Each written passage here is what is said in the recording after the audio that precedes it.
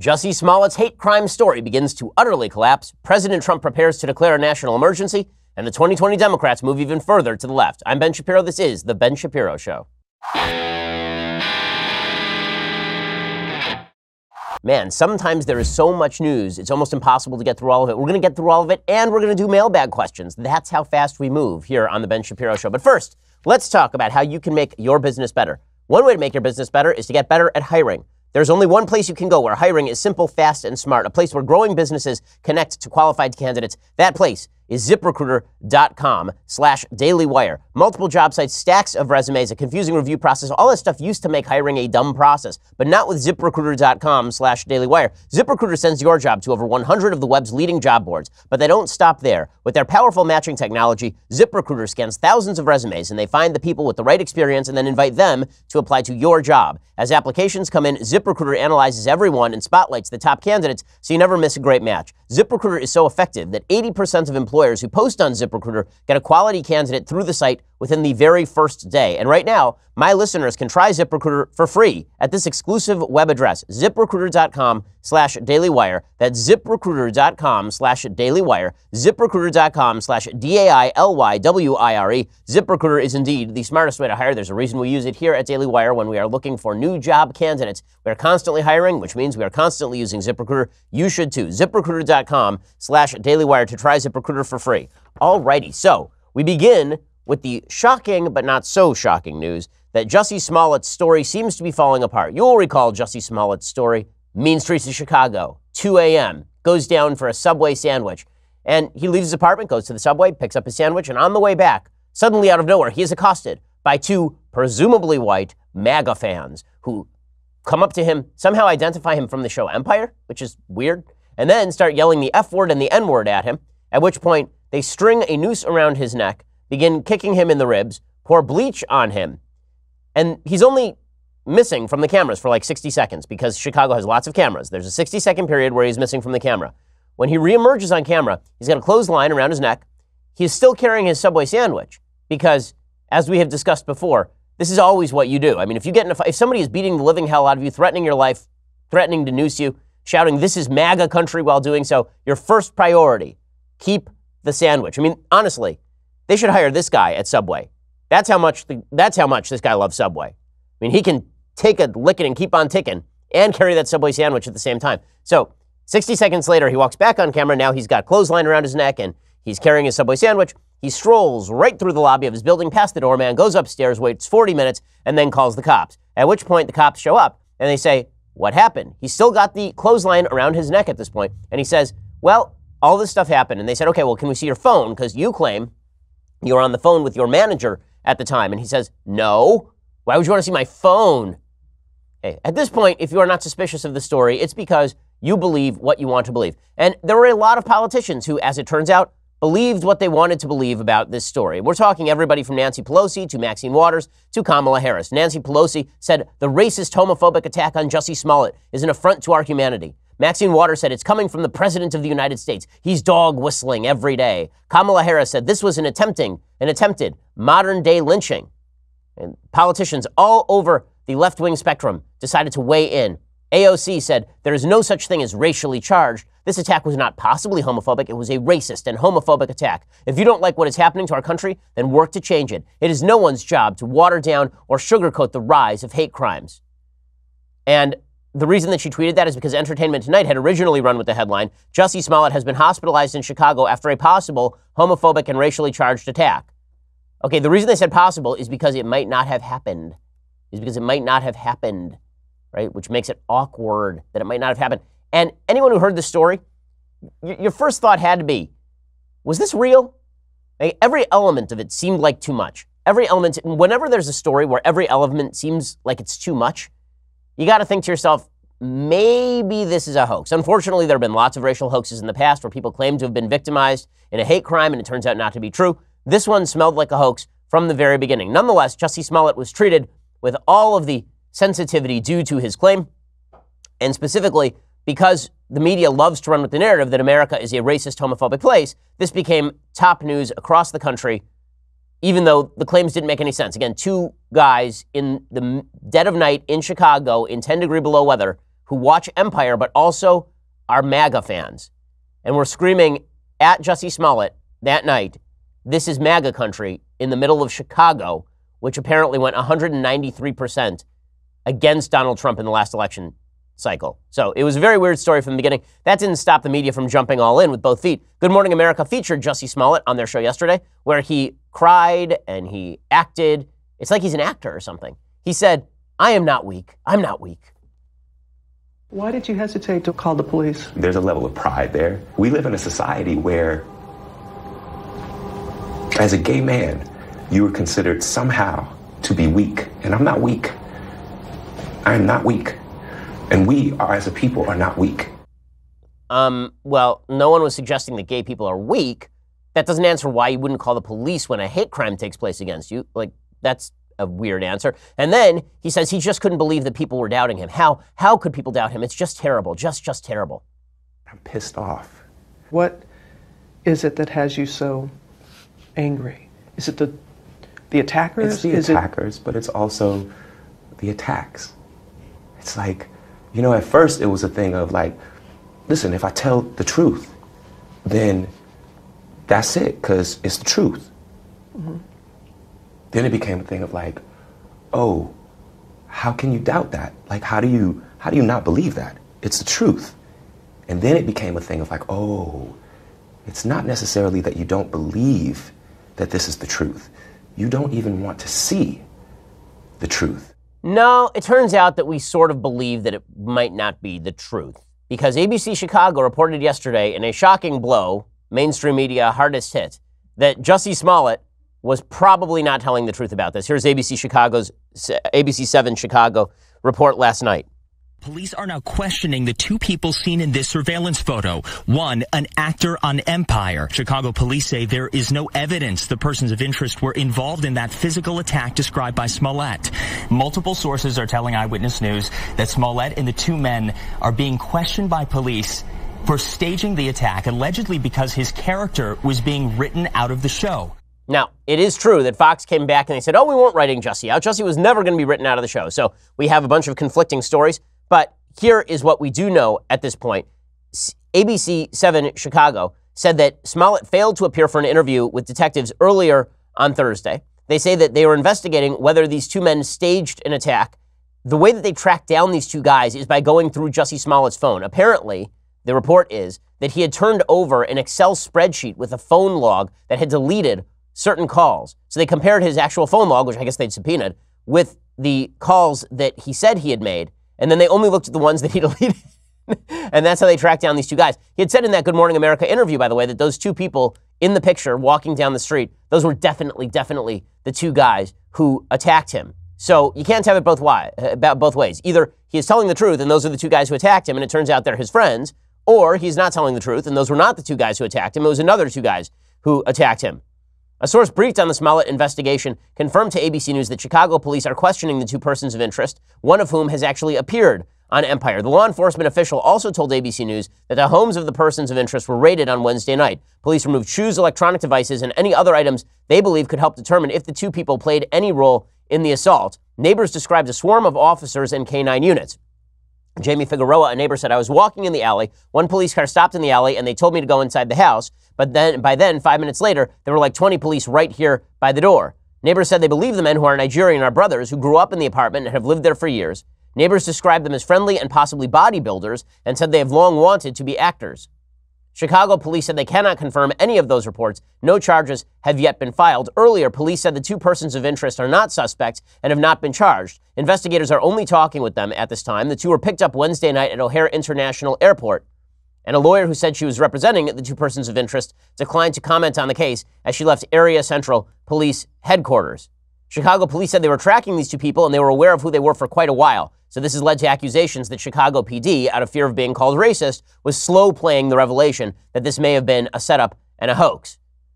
So here is the theme that we should take from this. Wait for the evidence. It's amazing. This thing happened within a week of Covington High School. The entire media leapt to the conclusion that a bunch of white kids had harassed a Native American man on the steps of the Lincoln Memorial during the March for Life. Right? They jumped to that conclusion. Why? Because it fit a narrative. And then Jussie Smollett told a story that was ludicrously unbelievable on its face. And the media leapt to the conclusion that naturally it was racist white men on the streets of Chicago that had caused the problem. What does this say? It says the media are looking for a narrative. The narrative is racist white men do X. That is the narrative the media are looking for. They don't require any further evidence. Whenever that is the narrative, they are willing to jump on it with both feet. It also explains why it is that the media will pay inordinate attention, like truly grand attention, to anti-Semitic attacks by white supremacists, but will pay no attention to the vast bevy of anti-Semitic attacks taking place in Brooklyn every single weekend, apparently. Why? Because as the New York Times itself admitted, it doesn't fit the patterned narrative that we are seeking. The reason the Jussie Smollett case is important is not because an actor allegedly lied to the police. It's not because of that. It's because the media are always willing to jump with both feet on any story that backs a claim that America is a racist, terrible place. And then they will slowly walk back the claims as it comes out that that's not true. We've seen a bunch of these cases recently. There was a player, I believe his name was Michael Bennett for the Seattle Seahawks, and he claimed that the racist police in Las Vegas had physically assaulted him. Tape came out. It turns out that he had resisted the police and he had run away from them. These sorts of cases do happen, which is why the appropriate thing to do now, in a time where people do fib for media attention, where people do know what the media wants and then spoon feed those narratives to the media, and where the media are willing to run with those stories, the best thing you can do on any story, it's something that I'm learning, I think everybody is learning, you gotta wait 48 hours for anything. You gotta wait 48 hours for anything. If a story seems too good to be true, unless it is confirmed by a wide variety of sources, you have to wait 48 hours. Because there's a very good shot that within 48 hours, the entire story will collapse. This happens to be true with racial hoaxes, but it's true across a wide variety of stories, as I'll explain in just a second. First, let's talk about how you can save on legal bills this year. If you're determined to start a business or secure your family's future in 2019, it's easy to get distracted by hurdles that pop up along the way.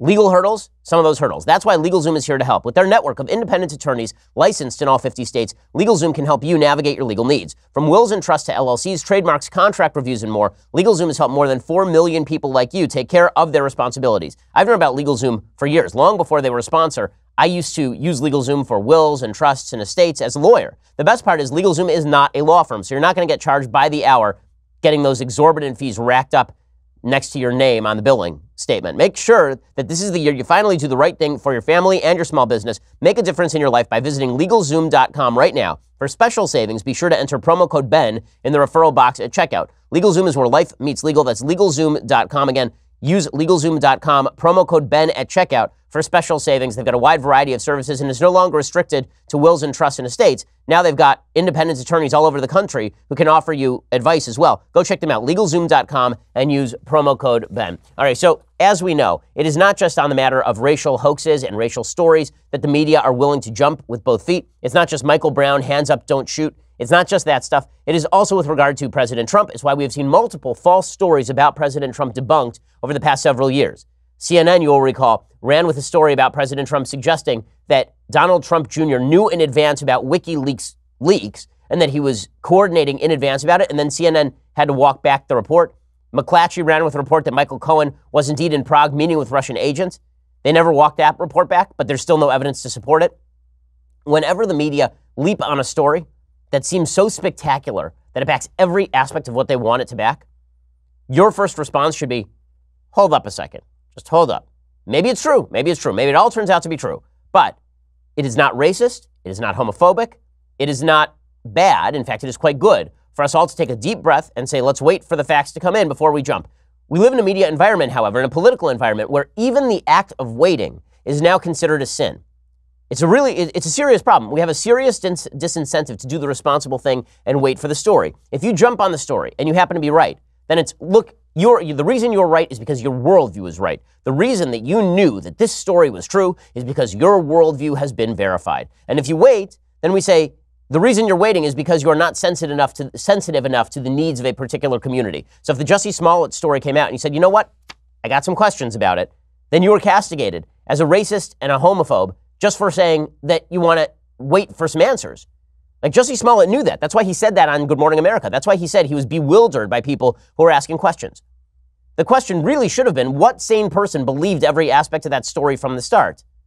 Now again, maybe it happened the way he did, but without any evidence, I'm supposed to believe that two MAGA-hatted guys on the streets of Chicago at 2 a.m. attacked an Empire actor they identified from the show, wound clothesline around his neck, poured bleach on him, and then allowed him not only to escape with his life, but with his Subway sandwich?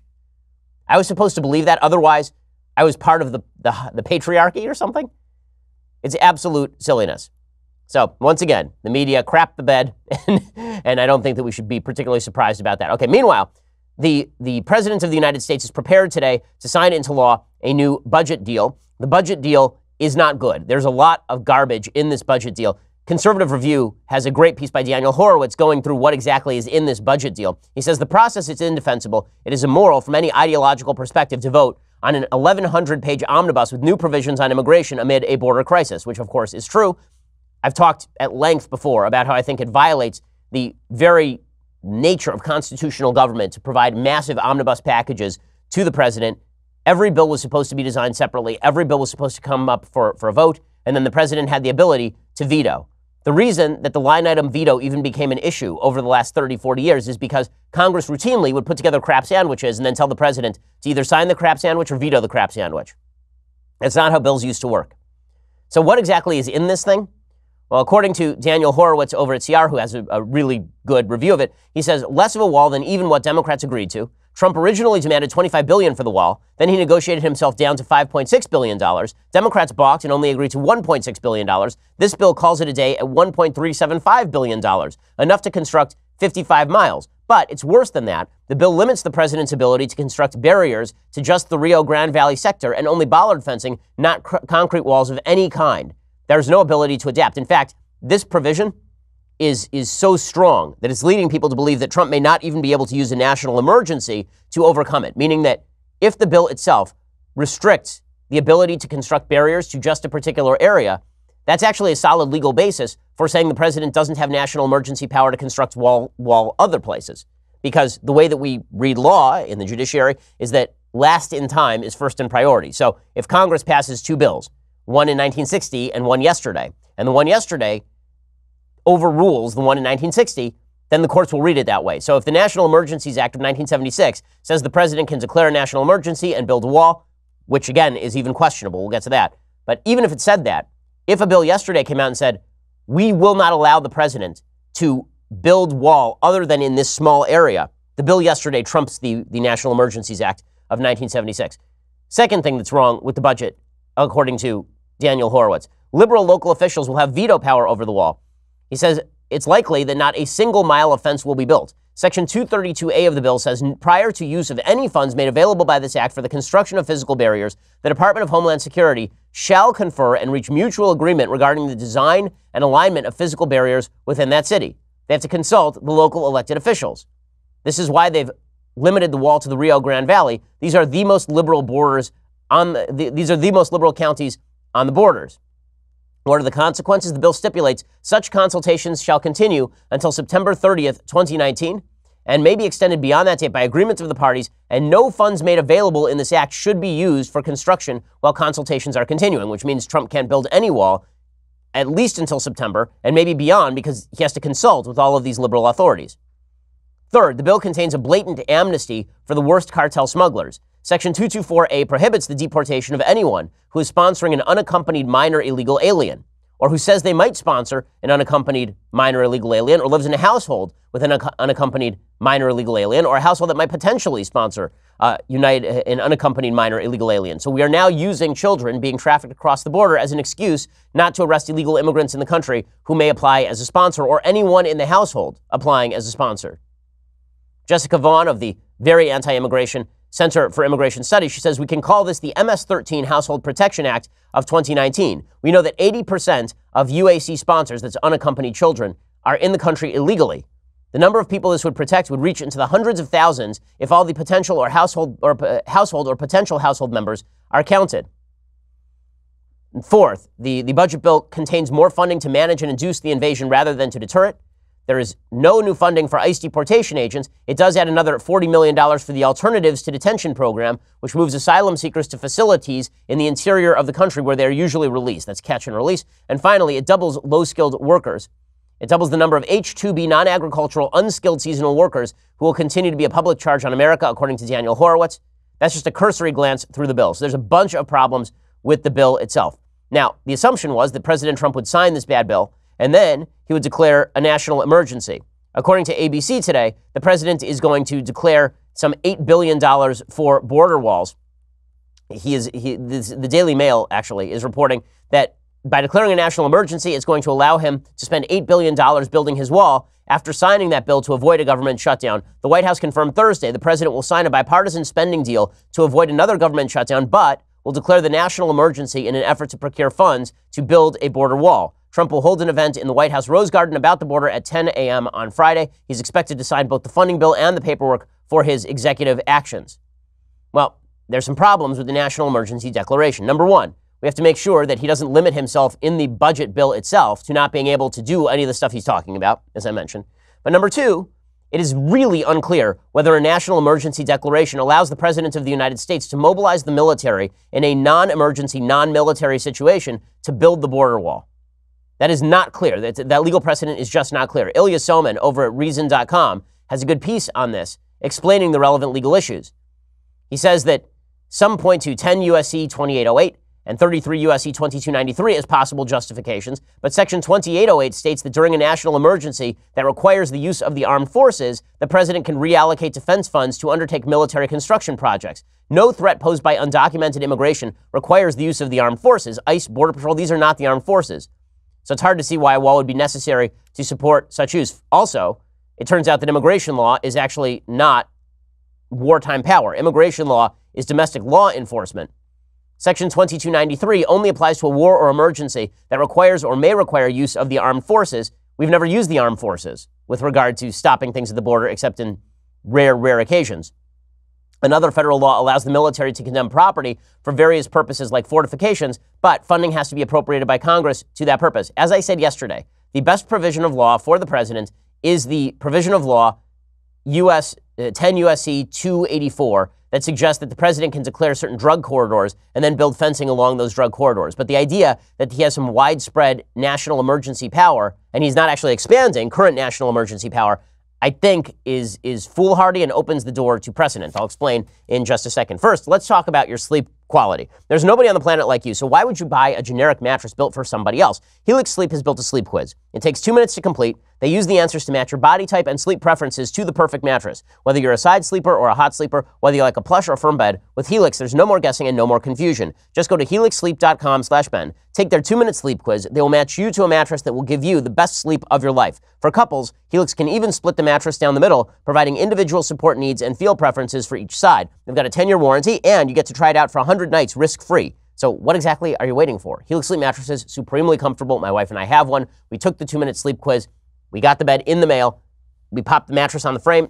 Good to go. So comfortable. We got one for my sister for her wedding. Right now, Helix is offering up to $200 off mattress orders for their President's Day sale. So thank you, George Washington. Get up to $200 off at helixsleep.com/Ben. That's helixsleep.com/Ben for $200 off your mattress order for their President's Day sale going on right now. helixsleep.com/Ben. Once more, helixsleep.com/Ben. Go check them out. The mattress is really fantastic. So the real question is, if the president declares a national emergency, tries to build the border wall, a couple of questions. One, is it legal? Meaning, will it ever be allowed to be effectuated?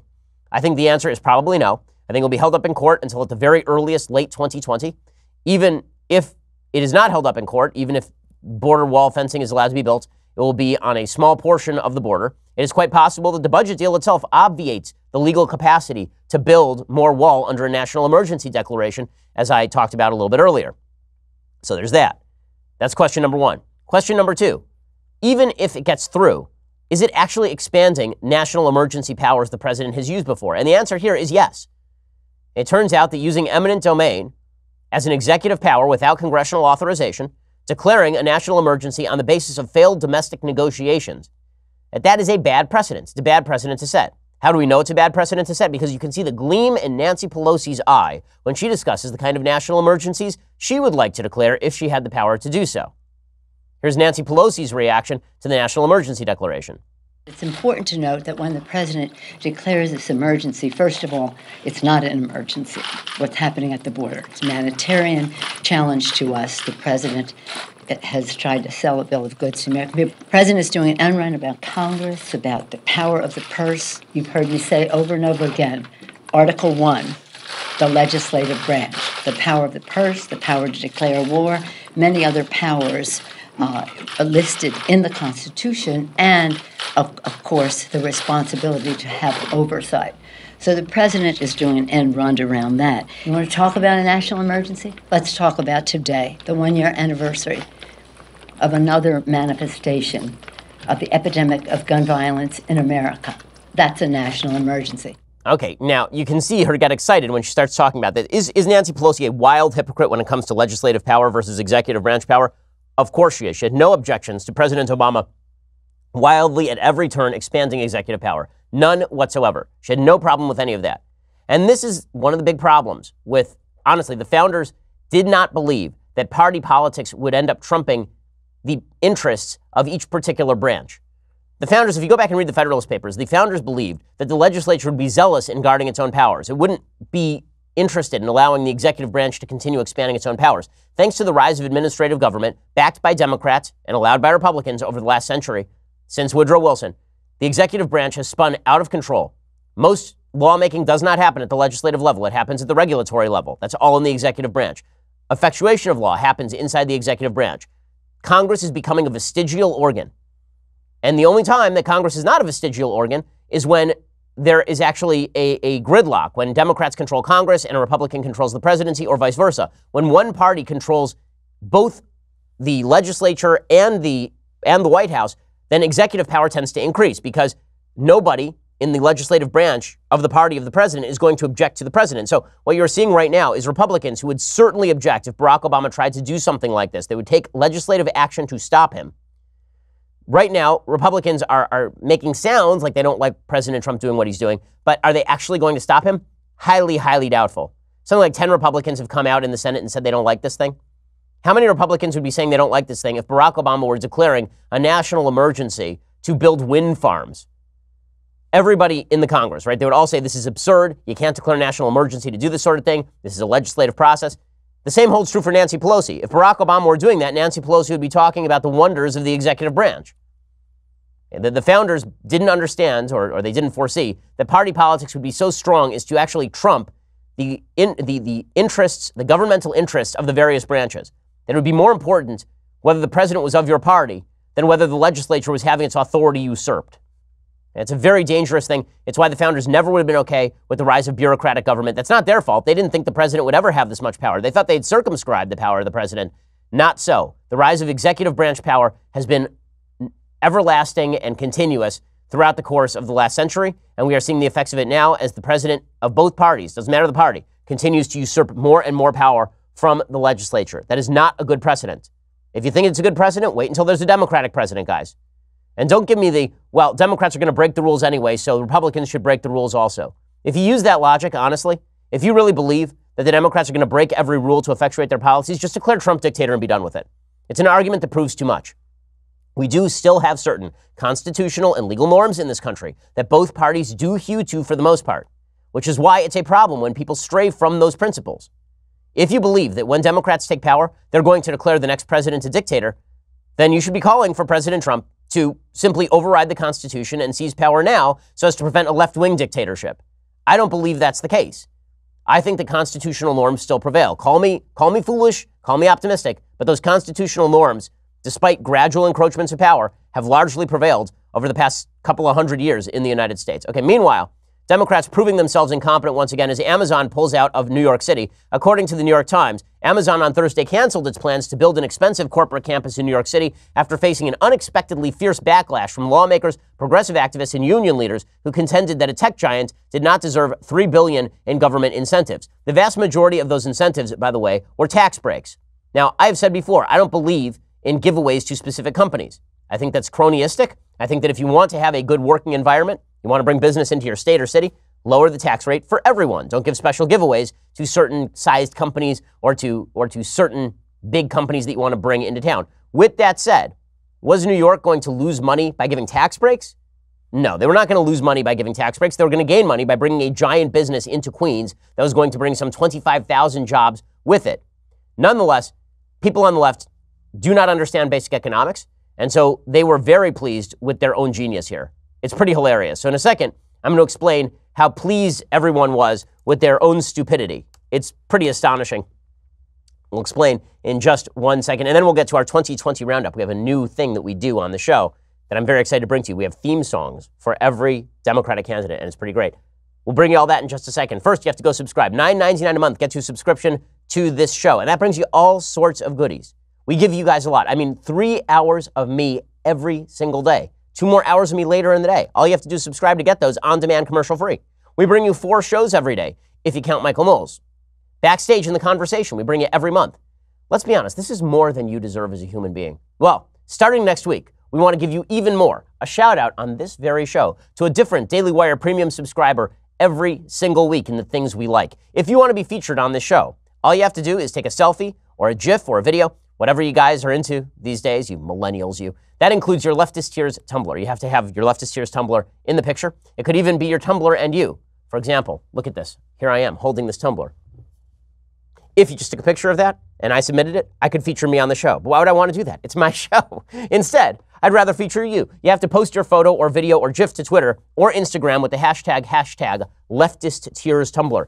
That is hashtag Leftist Tears Tumblr. One word, Leftist Tears Tumblr. That ensures that our team and the entire world will see you and your Leftist Tears Tumblr in all of its glory. Please include in your post how long you've been a Daily Wire premium subscriber. Also include your city if you'd like. If you're not a premium subscriber, become one right now. And then you can post a picture of your Leftist Tears Tumblr on Twitter or Instagram with that hashtag Leftist Tears Tumblr. Also, do not forget, if you're not a Daily Wire subscriber, you are missing out. Our next Sunday special guest is Daniel Krauthammer, son of the late Charles Krauthammer. If you're a subscriber, you and only you can watch that episode a full day early. Not only that, all upcoming Sunday special episodes become the Saturday special, but only if you are a Daily Wire subscriber. No, I'm not violating Sabbath, guys. We taped it a little bit earlier. What are you waiting for? Click to subscribe. You will thank me later. $99 a year, by the way, gets you the Leftist Tears Tumblr, and then you can join our fun little thing where we will feature you in the things I like if you pose in a creative way with the Leftist Tears Tumblr. Rated PG, guys. Come on. Get your head out of the gutter. Okay, so go check that out right now. Also subscribe to YouTube, iTunes. Leave us a review. It always helps. We are the largest, fastest growing conservative podcast and radio show in the nation.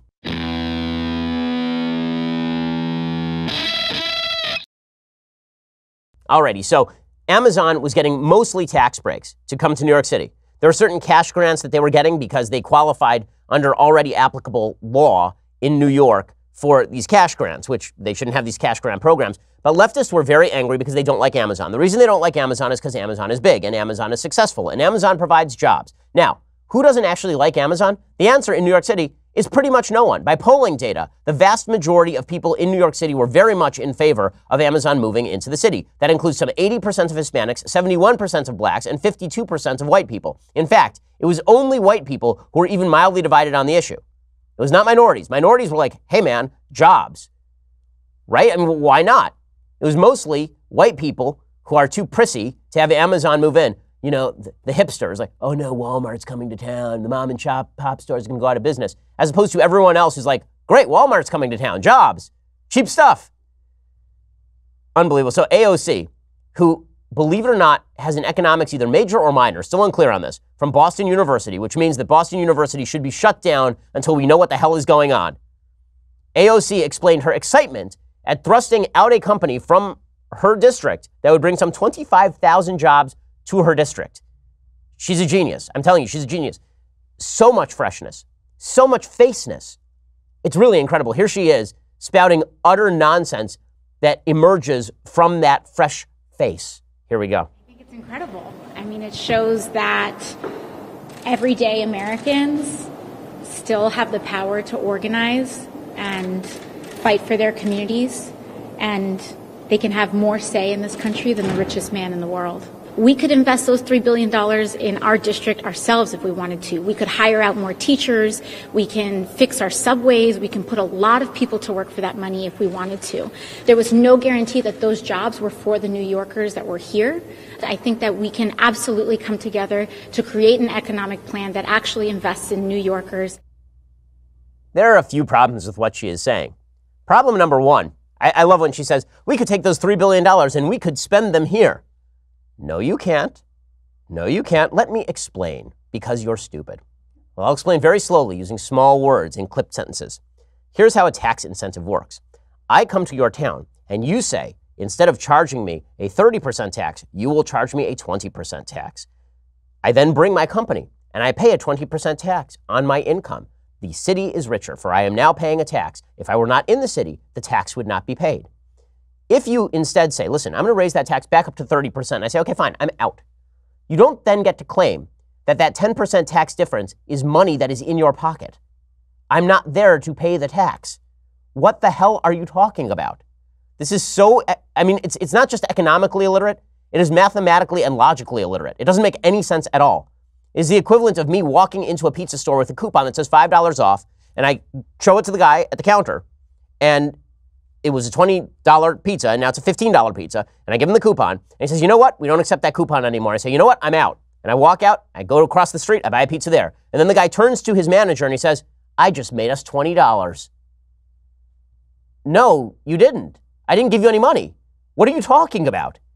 Oh my God. Even Andrew Cuomo, who is just a dummy, even he was like, what are you guys doing? Are you guys crazy? Are you crazy? I just say this stuff for a laugh and you guys say it for real. The hell's wrong with you?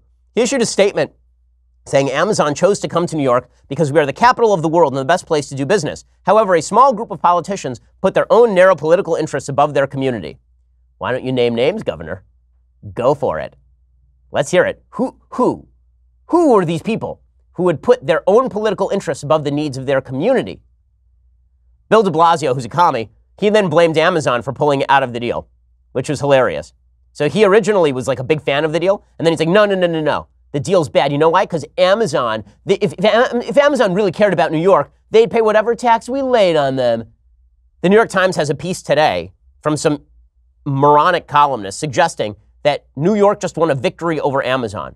See, when you offer incentives to a giant company to come to your city and provide jobs, and then you throw them out, that's not actually a victory. You're no better off than when you started. But the beautiful thing about being on the left is that nothing you ever say has to make any sense. It's like, truly, this makes no sense. Like, from any perspective, it doesn't make any sense. But that's okay, because being on the left means pandering to the worst instincts and dumbest people among us, apparently. Or at least the dumbest ideas among us. Okay, so which brings us to our 2020 update. Now, we have a new thing. There are too many Democratic candidates, just too many. There are 1,192, one for each page of the budget bill. Democratic candidates in 2020. So to try and keep them straight, we have added theme music for all of the various Democratic candidates. And this allows us to bring you updates. So here's our 2020 radicalism update. We begin with Senator Elizabeth Warren.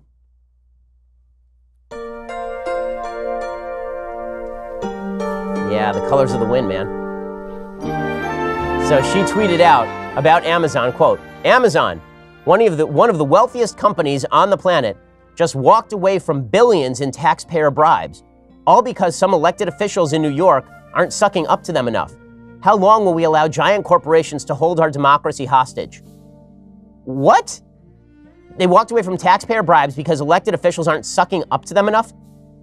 Fine, keep going with this and just drive all the business out of the city. I guess that's your problem. It's so funny. Elizabeth Warren used to not be this insane. Like, really, I met Elizabeth Warren when she was at Harvard Law School. She was at the welcoming dinner when I was being recruited for Harvard Law School. She was not a crazy person then. Like, she was a progressive for sure, but she was not a complete nut job.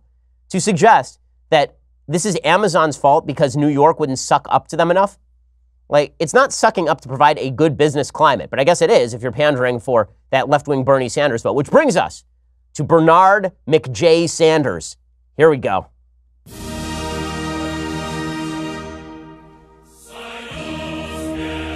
That is the Soviet national anthem for those keeping track at home. So, Senator Bernie, he loves that song, by the way, sings it shirtless in the Soviet Union, the whole deal. Senator Bernie Sanders reached out to Representative Ilhan Omar on Tuesday to offer his support and mid criticism from both Democrats and Republicans that the progressive freshman lawmaker trafficked in anti-Semitic tropes on Twitter. Remember that time that Steve King lost his committee assignments from Republicans and everybody ran screaming away from him with their hair on fire? Ilhan Omar says anti-Semitic things every 5 seconds, as we discussed on the podcast yesterday, and Bernie Sanders bear hugs her. because this is what the progressive left has become. They are fine with anti-Semitism. They are cool with anti-Semitism. In fact, they think that anti-Semitism meshes well with a socialist perspective on the world because Jews are too successful. And because Jews are too successful, this means that they are part of the hierarchical free market structure that victimizes others. Bernie Sanders has long been anti-Israel. That's not a shock. A lot of folks on the left are. But openly embracing anti-Semites like Ilhan Omar, pretty amazing. Apparently, Bernie Sanders said, quote, "I talked to Ilhan last night to give her my personal support. We will stand by our Muslim brothers and sisters." Question, what makes you think that all Muslims are anti-Israel, anti-Semitic bigots? Isn't that a little bit judgmental, Senator? Okay, so there is your Bernie Sanders update. We have many more of these candidates, many more of them, and theme songs. So, next, Beto O'Rourke. So you'll remember the congressperson from El Paso. Here's Beto's theme song, man. Rad. So, you'll recall that Beto O'Rourke, down on the Texas border, punk rocker, bangs in the eyes. Flip your hair, man. Beto O'Rourke, he did a rally next to President Trump the other day, and he talked about the border. And while talking about the border, he said that walls are bad and walls kill people, which led Representative Dan Crenshaw to say, well, dude, do you want to tear down all those walls? And Beto owned it like a bro, like a dude. Here he is saying, yeah, man, I'll tear down that wall because something and skateboarding. If you could, would you take the wall down now? Here. Yes. Like you have a wall. Absolutely. Knock it down. I'd take the wall down. And do you think the city, if there's a referendum here in this city, that would pass? I do. What? It's great. I remember. I'm old enough to remember when the New York Times actually ran a piece saying Republicans pounce. They keep saying Democrats are open borders fanatics. There's Beto, one of your Democratic front runners, saying that he would tear down an actual border wall that exists and has lowered the levels of illegal immigration. And he says that people in his city would vote to tear down that border wall also. Really? Keep running on that. Let's do that. Okay, on to Senator Kamala Harris, the narc from California.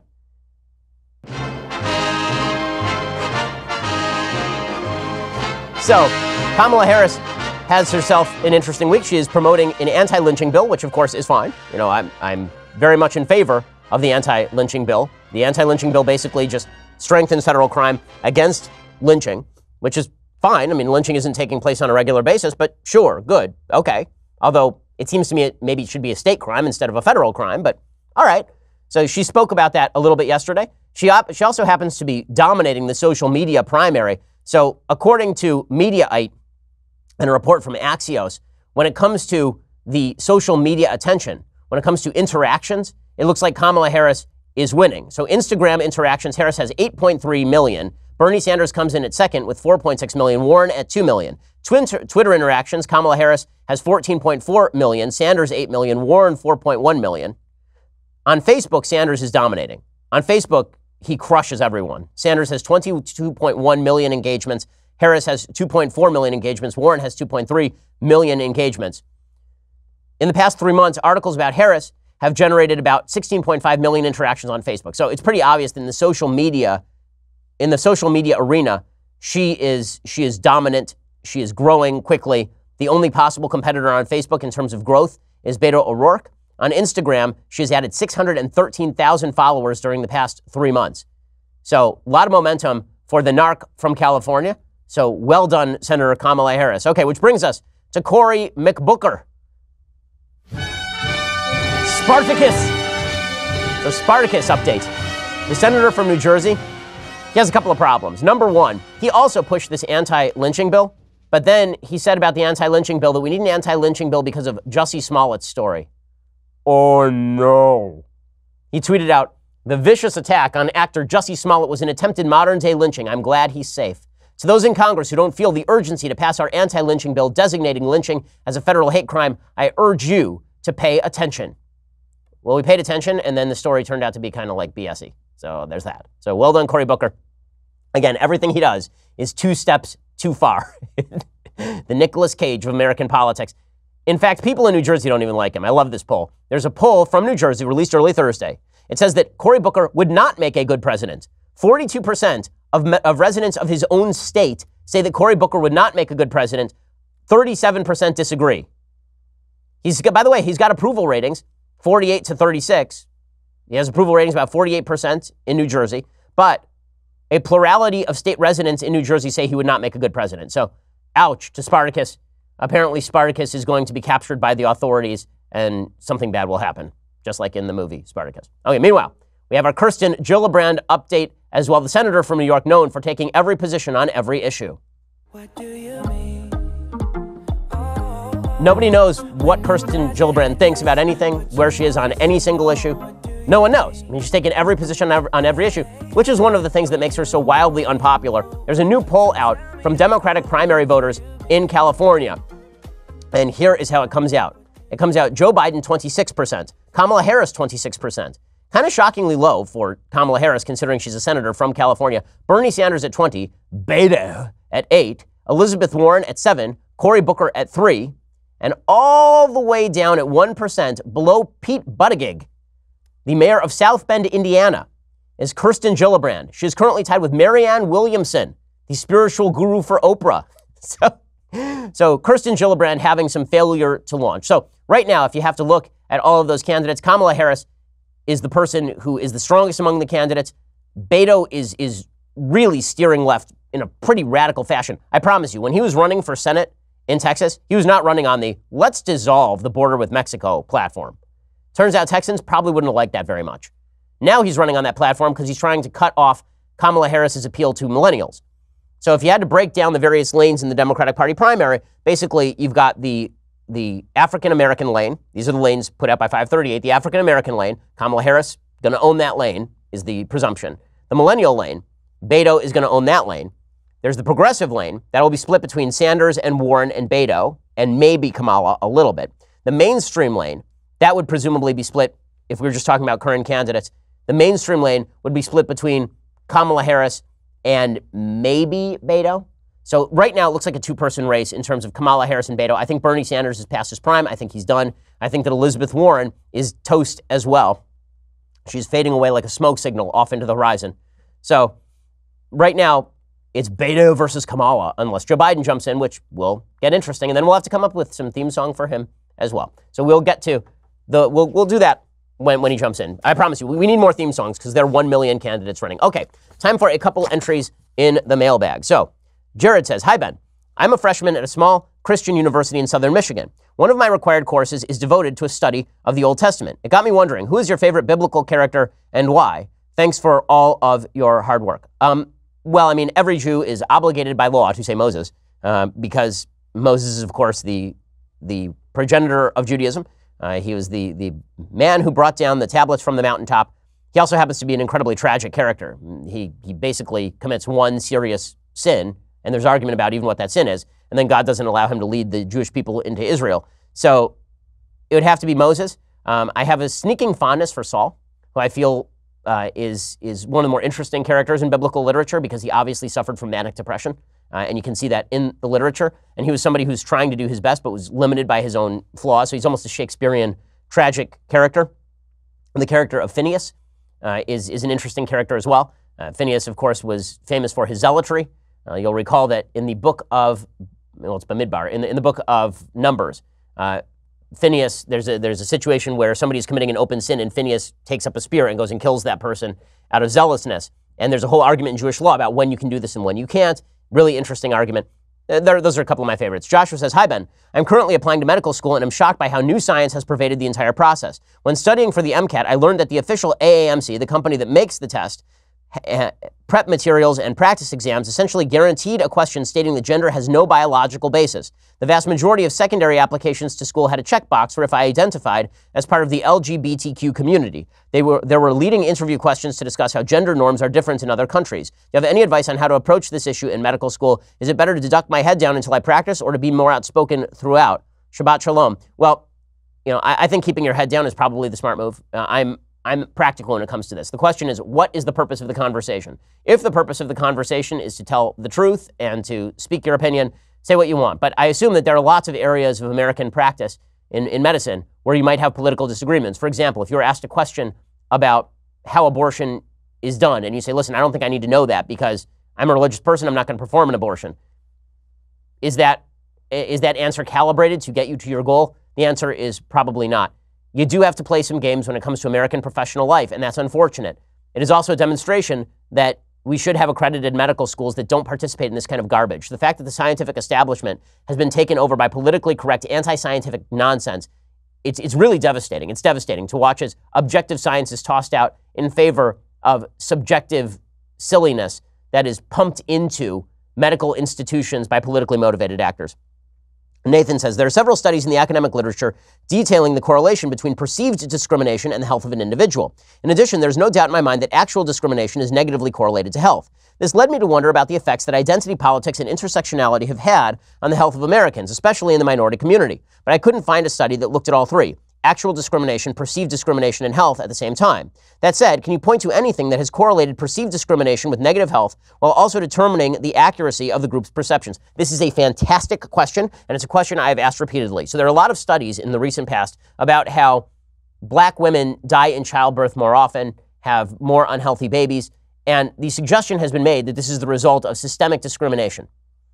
I have real doubts that the medical establishment is severely undercovering black women who are in labor or pregnant.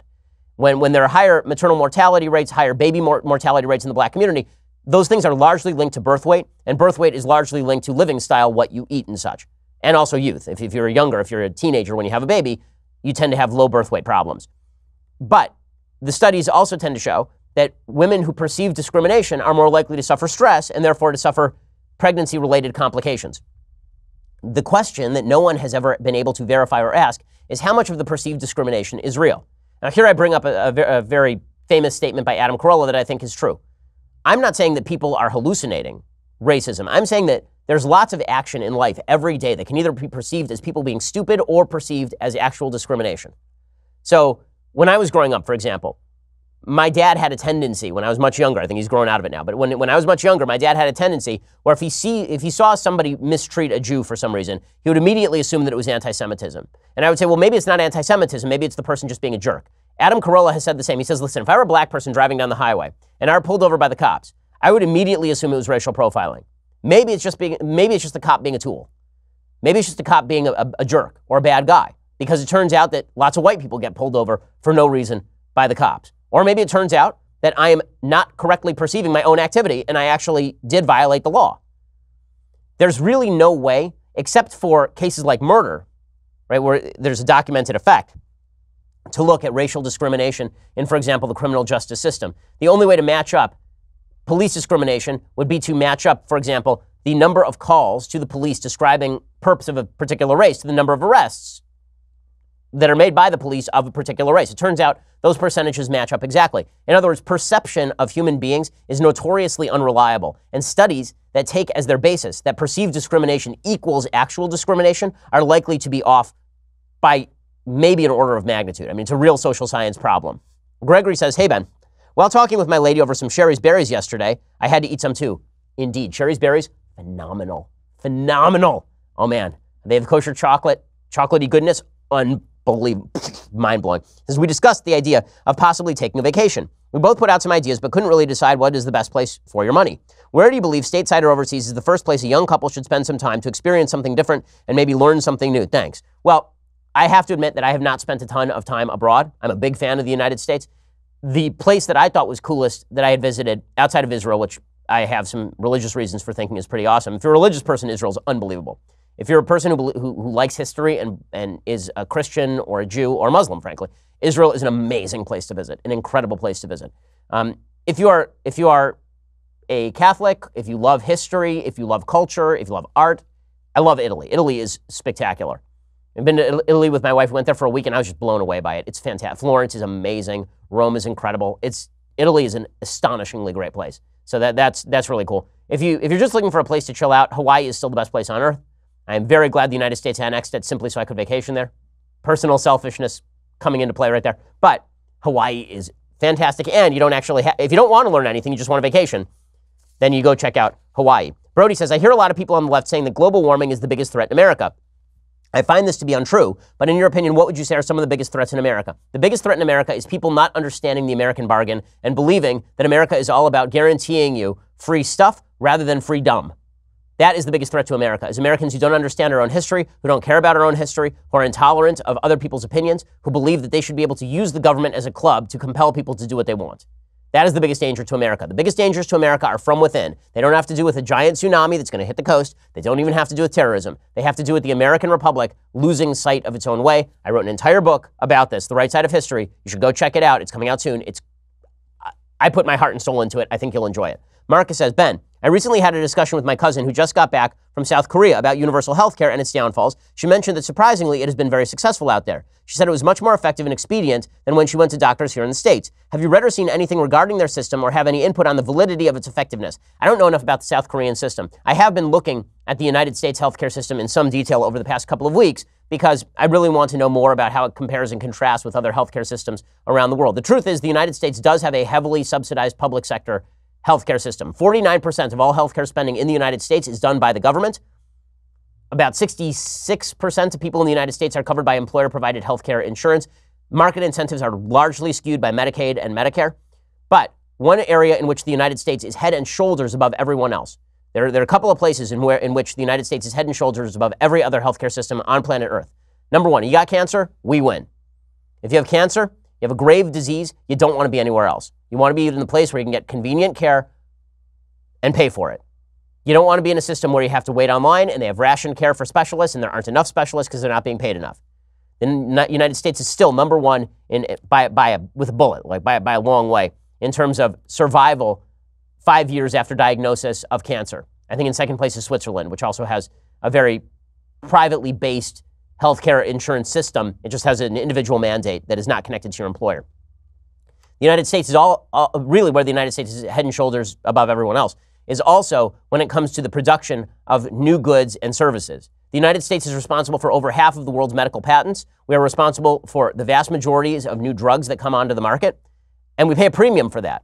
The reason all these companies located in the United States is because we don't use the government to cram down prices on these R&D companies. So for all the talk about the United States and how much we spend on healthcare, we also make an enormous amount of money on healthcare. The healthcare industry is an enormous growing industry in the United States. The entire city of Pittsburgh is basically employed by the healthcare industry where it used to be coal mining country. So there's some real upsides to the U.S. healthcare system. The downsides are that when it comes to emergency care, it's more expensive. The downsides are that there's no quote-unquote universal healthcare coverage, although Medicaid basically provides something close to it. But would I take any other system over the United States is? Not really. I mean, the only other one I think that is even remotely comparable really is maybe the Swiss healthcare system. And that's because I'm not looking for what everybody else is looking for in a healthcare system. I care far less about equality of outcome in a healthcare system. I care much more about the ability to access new products and services, the ability to get care on demand. The United States does not have month-long wait times for doctors. I haven't looked at South Korea. I'm just contrasting the United States with, for example, France, which is a system everybody seems to like a lot on the left. And again, I think that the reason that I favor this is because I'm a free market person. On a moral level, I don't believe that it's my job to pay for your health care. I think that I can if I'm charitable, but if we have an incentive system that is so skewed that the government pays for everybody's health care, you're going to get a lot more dependence. You're going to get a lot more demands on the healthcare system and a lot less supply unless you radically raise taxes, which is basically what's happened in Europe. Alrighty, let's see. One more question. Jeremy says, hi, Ben. You have mentioned that you work out. What is your routine? Do you lift or do you just do cardio? Do you even lift, bro? So I do not do a lot of lifting. I know it's trendy. I do a fair bit of CrossFit, meaning I do a lot of pull-ups. I do a lot of push-ups. I do a lot of throwing of medicine balls. I do a lot of kettlebell swings and push presses and that sort of stuff. So that means that, I'm in pretty good shape. I mean, I can knock out probably 30 pull-ups straight. I can knock out 100 push-ups straight pretty easily. But, I'm not built like a Mack truck. That's it. Listen, I don't want to get arrogant here, but beneath this humble exterior lies the body of a Greek god, but it happens to be a slightly skinnier Greek god. I'm not going to be in any bodybuilding competitions. Alrighty, time for, you know what? Do we even have time for things I like and things I hate today? I think we may have run out of time for things I like and things I hate. So you know what? Let's just skip it. We'll do it next week. But today, later on the show, we have 2 more hours. It's going to be great. There's so much good stuff coming up on the show later today. Not only do we have a couple of great guests, but also I'm going to be doing Uncle Ben's SJW children's book reading. And it's fantastic. We did it last week. This week, we feature a book by Richard Scarry that is so politically incorrect. It will make minds melt for all the parents on the left, which is why they should read it, because it'll be good for them. We'll see you then. I'm Ben Shapiro. This is The Ben Shapiro Show. The Ben Shapiro Show is produced by Senya Villarreal, executive producer Jeremy Boring, senior producer Jonathan Hay. Our supervising producer is Mathis Glover, and our technical producer is Austin Stevens. Edited by Adam Sayevitz. Audio is mixed by Mike Caromina. Hair and makeup is by Jesua Olvera. Production assistant Nick Sheehan. The Ben Shapiro Show is a Daily Wire production. Copyright Daily Wire 2019.